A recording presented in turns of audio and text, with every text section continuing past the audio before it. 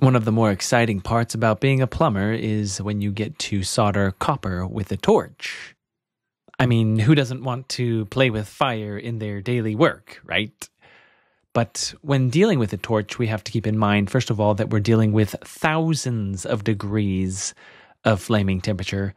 And of course, we need to be very careful with that. But also, it's important to understand the torch options and how they work. So let's go over that for a few minutes here.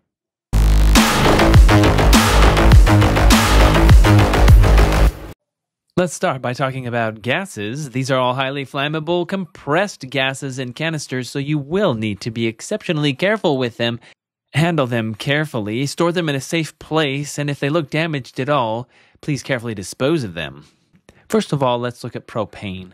Propane is one option, and basically it's the same stuff as you can get for camping, little bottles of propane, but it's in a taller cylinder, easier to use. One of the disadvantages to these is that propane just doesn't burn as hot. Most plumbers prefer to use MAPP gas, which is a mixture of flammable gases, methyl acetylene, propane, and propane. All these together create a higher flame temperature, which makes your job go faster. You can use propane, it's just going to take longer. So why not use MAPP gas? It's in a similar tank, threads onto the torch the same way. You can use the same torch on either propane or a MAPP gas tank. So again, might as well get the job done fast, use MAPP gas. Plumbers who do a lot of soldering prefer to use acetylene stored in a metal canister called a B tank. A B tank can usually be purchased at a plumbing supplier or a gas supplier, and those tanks can be swapped out. So once you empty it, you bring it back, they give you another full one. Of course, you pay for the gas, but yeah.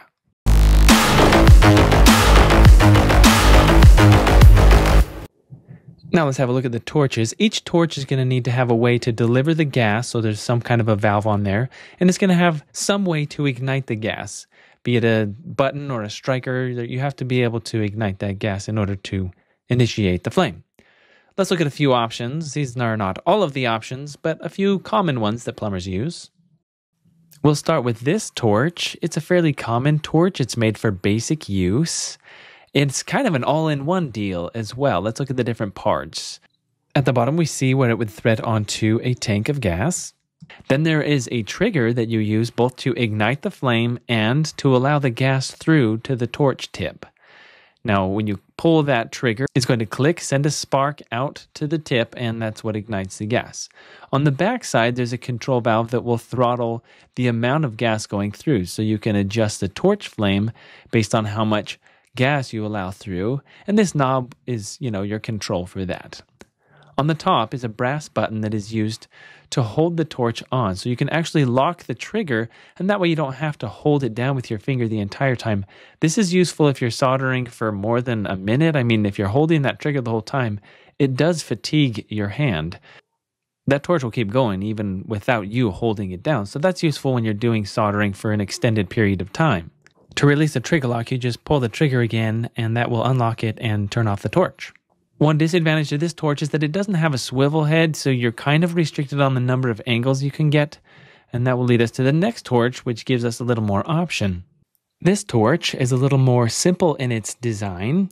You can see it has the tank connection where that would thread onto the top of a gas tank. It has a volume control knob on the top of the torch, and this volume control also serves as the on and off function for the torch. It just basically lets gas into the torch head. The torch head does have a swivel action, so it can be adjusted in any number of directions, making it easier to get into different types of spaces. This torch does not have a built-in igniter, so you'd have to use a striker or some other way of lighting the gas at the end of the torch. I'll point out that both of these torches are manufactured by TurboTorch, which is a very reputable manufacturer, one that I can recommend if you're looking to buy a torch of any kind for soldering. Let's have a look at the torch that would connect to an acetylene or B tank. You see here the basic components. First of all, you're going to have a connection and a gas regulator. The regulator also has a gauge so that it will tell you about how much gas is left in that B tank. Then you have a hose that will connect to that regulator. There is a handle for the torch, which also has a valve that will control turning that point on and off. And then there's the torch head. Let's have a look at how all of these are assembled.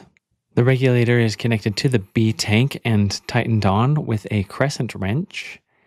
Then the hose connects to the regulator. There's a threaded port that would connect to off to the side.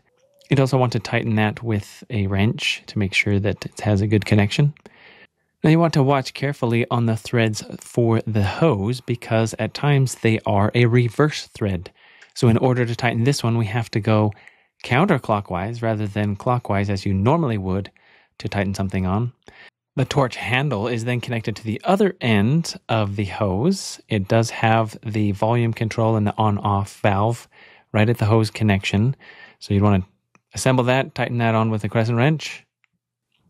The torch head is then connected, and there's a number of ways those are installed. Sometimes they just push in, like a quick connect, you pop it in there.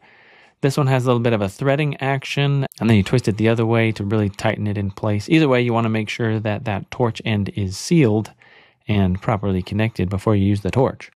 There are at least 3 valves that function on a B tank. First of all, you've got the main valve that comes from the tank. It's got a little square head at the top, and you should be using the tool that comes with that or a crescent wrench in order to turn that on.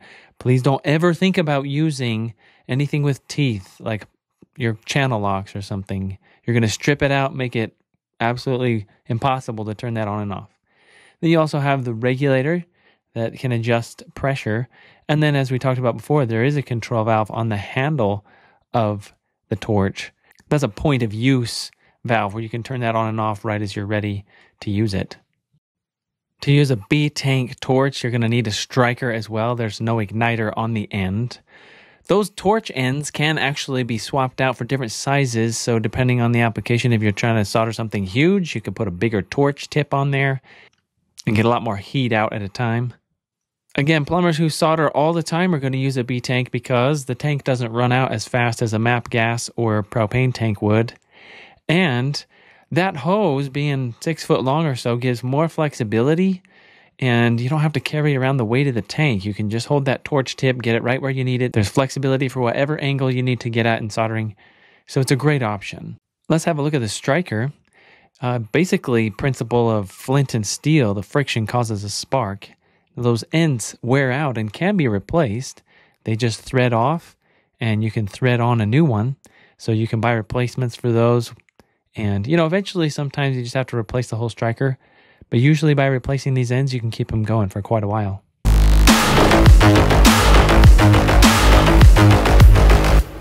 Let's talk about the flame for a minute. Each torch is going to produce a fairly blue flame, and you want to get what's called a good feathering. That's where it kind of comes out, looks kind of like a feather. You want kind of a triangular formation of the flame directly outside of the torch.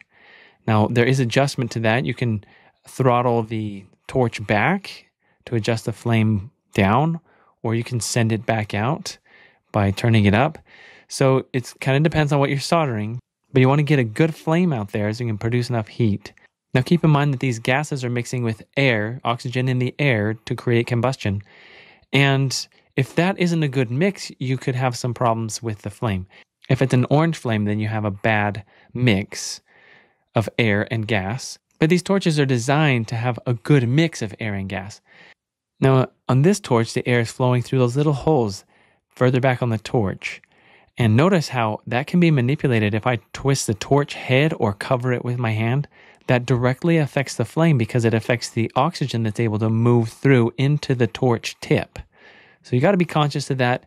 If your torch is acting funny, watch where the airflow is. If it's dirty or jammed or damaged, it's not going to give you the kind of feathering that you need.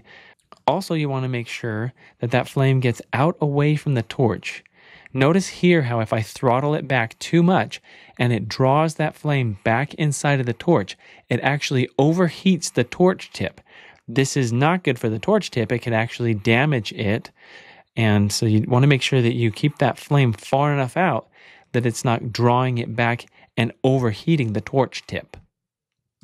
When you are done using a torch, make sure to always disassemble that, remove it from the tank. You don't want to leave a torch on a tank because that creates a potential for a gas leak. Those gases, if the valve on the torch malfunctions, can get out into whatever space you're in. Maybe it's in the vehicle that you're in or the room. It just causes really unsafe conditions. So disassemble, make sure that the tank is off, and that way you can avoid any dangerous liabilities.